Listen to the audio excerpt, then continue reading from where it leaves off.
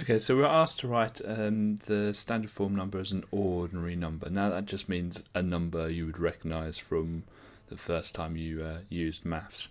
So first of all we write down the number, so 4.51.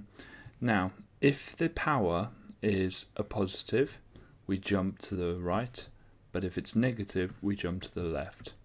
Okay, this is clearly a negative, so we're going to move the decimal place 5 times to the left. 1, 2, 3, 4, 5.